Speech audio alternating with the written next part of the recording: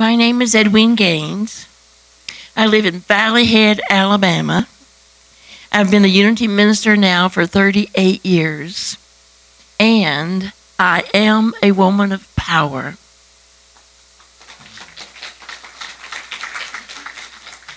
I know who I am, and I know who you are.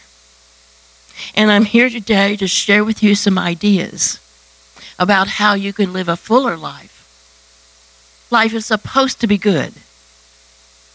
I didn't know that for a lot of my younger days. And I did a lot of suffering. Living from paycheck to paycheck, working 2 jobs. Just getting by, putting up with, making ends meet, never having anything left over for any fun.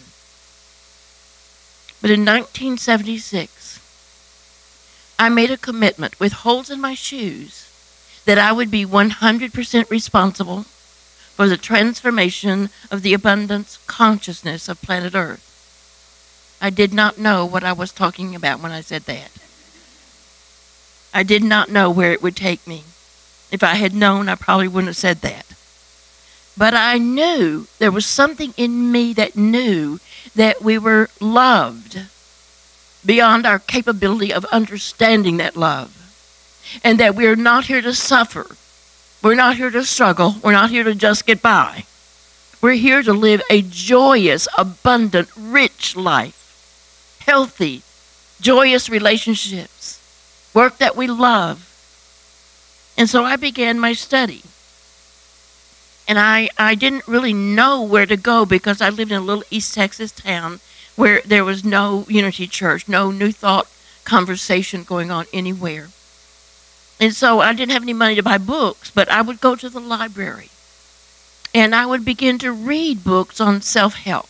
You know, there was a wonderful one by Maxwell Maltz called Psycho-Cybernetics. Fabulous book.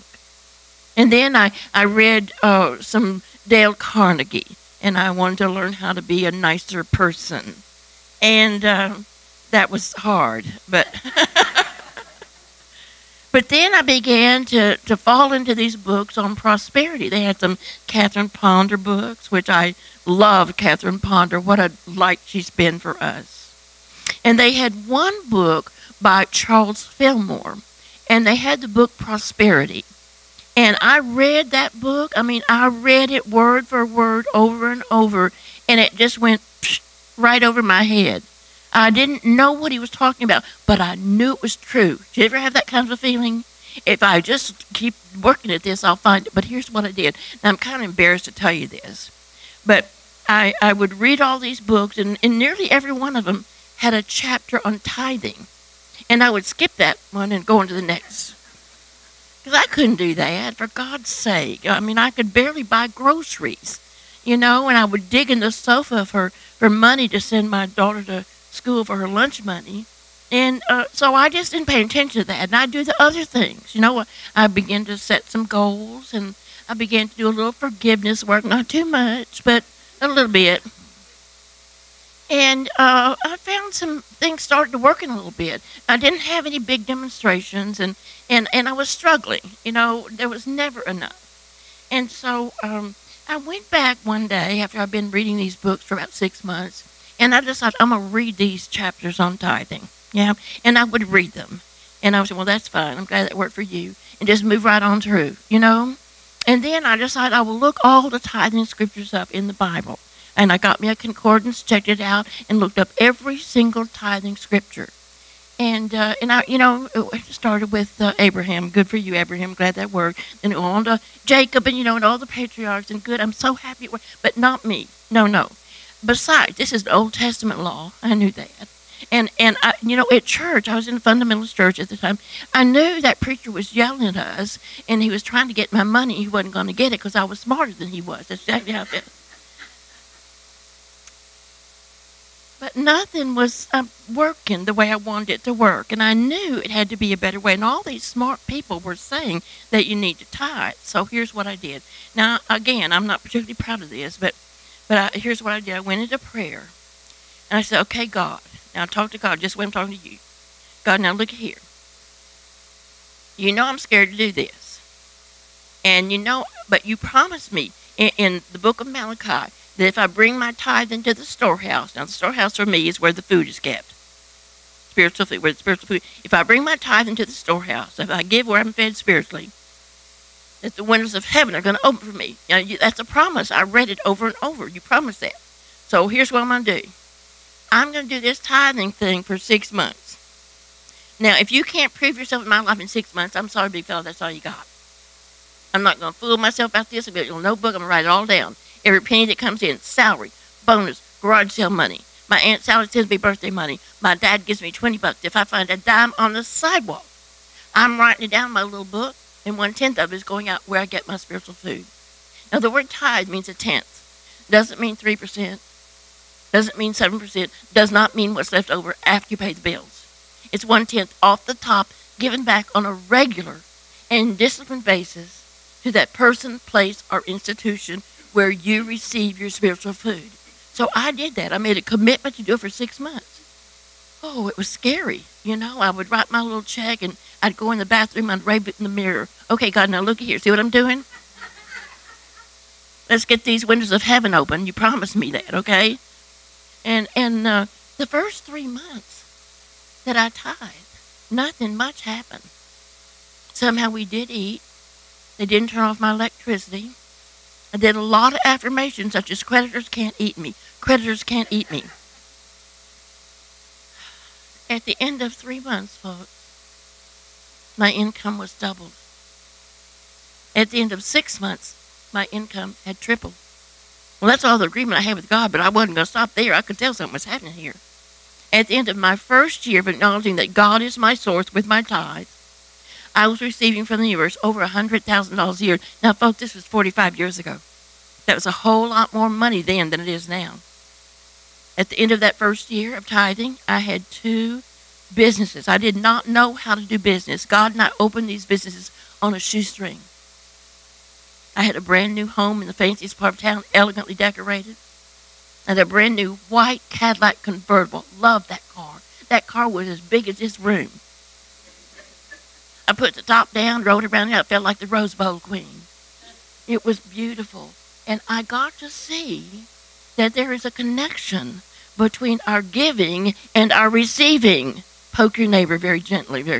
She's talking to you. And if you're not receiving enough, guess what? You're not giving enough. And I'm not just talking about your money. I'm talking about your time and your energy and your talent and your skills. We have so much to give. Sometimes just a smile can change someone's life. You understand that? I know that you do. I know that's why you're here. And I've been tithing now for 40-something odd years.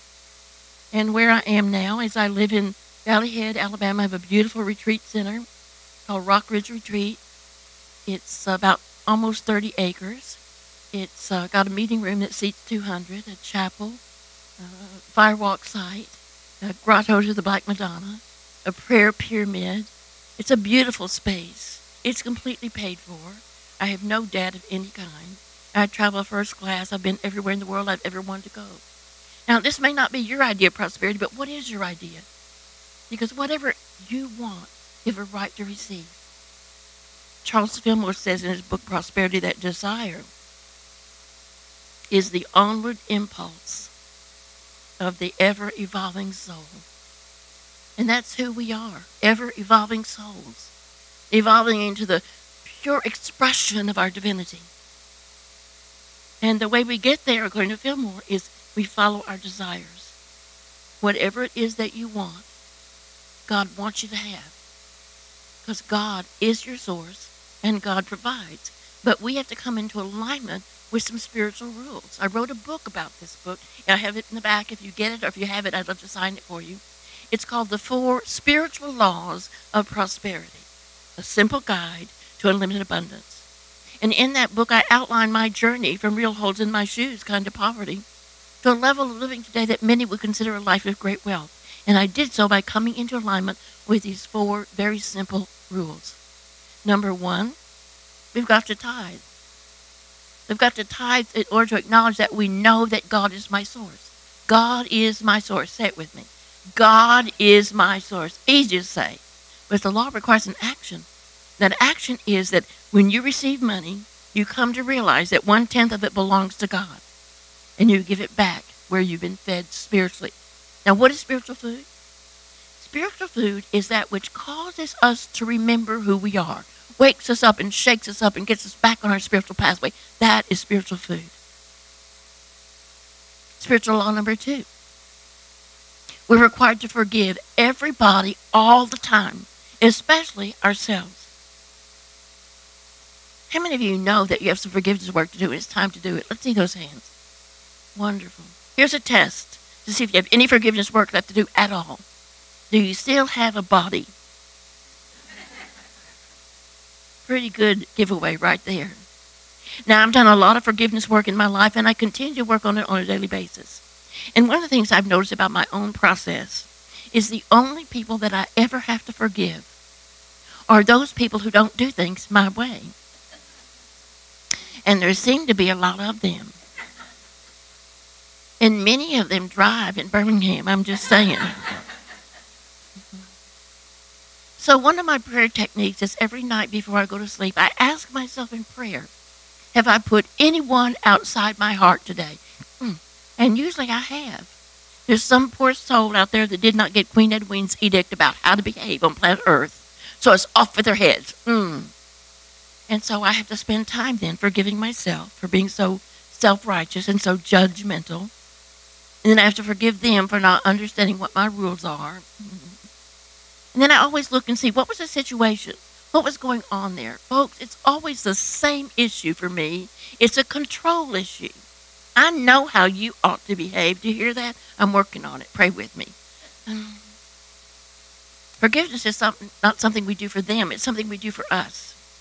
And when you hold on to bitterness, when you hold on to the resentment, or you have a grudge, or if you're angry, if you're guilty, or if you're full of shame, what you're doing is building a wall all the way around you, as if you're building it out of those big, thick concrete blocks. And the good that you desire and deserve cannot get in.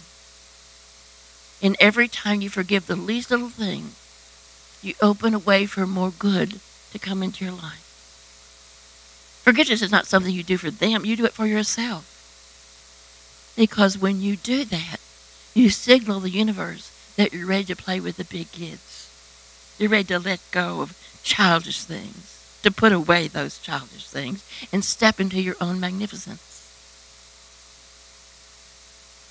Spiritual law number 3, we're required to set clear-cut, tangible goals. What do you want? What exactly do you want? Jesus Christ said, ask and ye shall receive. He did not say, make me guess. Most people treat their catalog order store better than they treat God.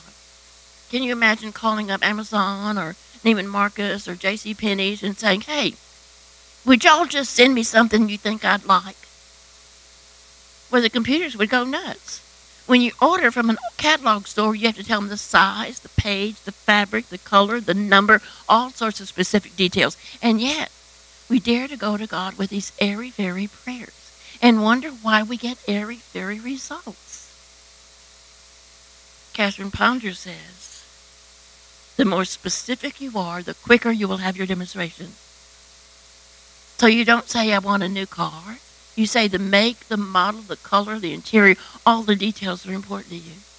You don't say, I want to go on vacation. You say where you want to go, what you want to see, how you want to travel, like that. The more specific you are, the quicker you will have your demonstration. In the workshop, we get a little goal-setting handout that gives you the steps to set clear-cut, tangible goals. A woman came to a workshop years ago, and she was filling out her form in the workshop, and she got home and she calls me. She's crying. She's bawling. Oh, my God. Edwene, I did it wrong. I wasn't specific enough. I just wrote down. I couldn't wait. I just wrote down on my gold sheet, I want more love in my life. And she said, I got home. My neighbor brought me over a pregnant dog.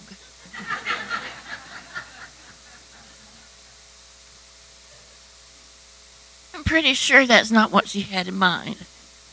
But do you see that she got exactly what she asked for? So if you're not getting what you want when you set your goals, try being a little more specific. You see, this is a secret I want to tell you about goal setting. Goal setting is not about getting stuff. Goal setting is really about learning to make wise choices.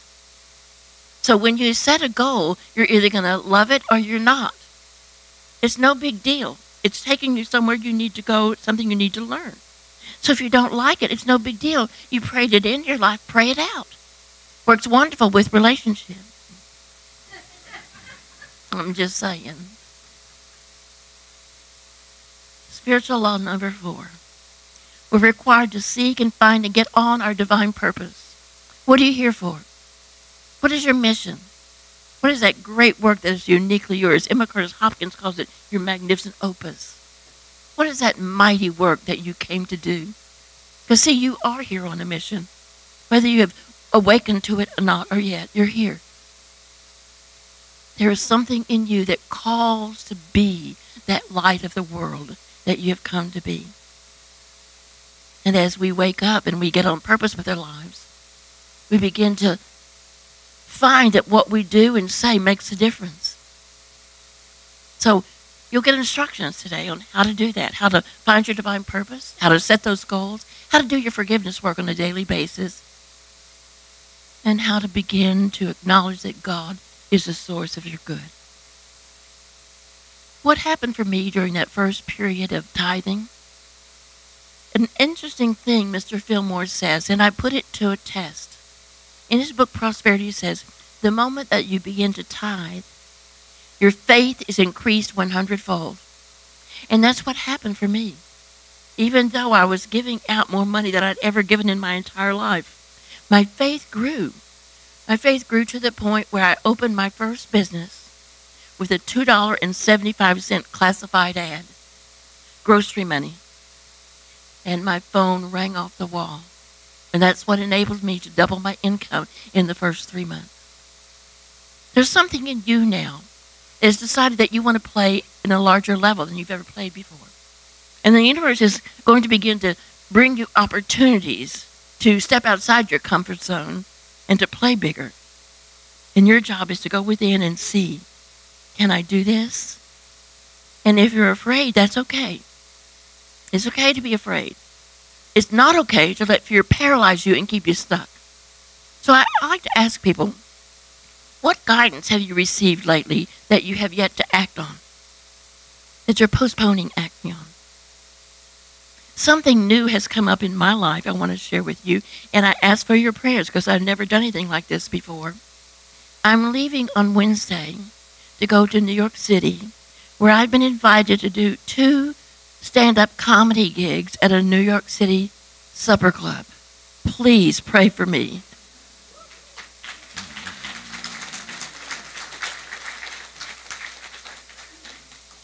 Because those people are going to be drinking. And I'm going to be talking to them about God. How can this work? You know? We'll see. If they don't throw tomatoes, I'm fine. That's all I require. Don't throw tomatoes. I want you to hear this part of the message that I briefly mentioned during the meditation. The Christmas story is a metaphor for the awakening of your holy self. Now, we all have an ego, and we need an ego. We need an informed ego. But the ego is not supposed to run the show. The ego is under the direction of the shining one in you. The scriptures call that Christ in you, your hope of glory. So I invite you to celebrate this Christmas season as the awakening of your own magnificence. And you're willing to step outside your comfort zone to play big, to let your light shine so brightly that others will see God in you. And seeing God in you, they will somehow know that God is in them, and they will honor that. They will wake up because they've been in your presence. The world needs us right now.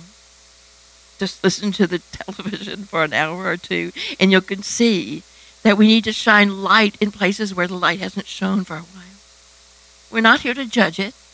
We're here to lift it up in prayer and know that every single one of us is getting exactly the right message that we need to get to do our part to make this a world that works for all people everywhere. I invite you to come to the workshop. It starts at 1 o'clock. There's no charge for it. It's offered to you on a love offering basis. I invite you, if you will, to go and call your friends, the ones you love, and invite them to be here with you. Because we're going to do some life-transforming work this afternoon. We're going to let go of the blocks and the barriers that we've erected, and we're going to step forth to do what we've come to do. Now, I know that some of you think that you have other plans.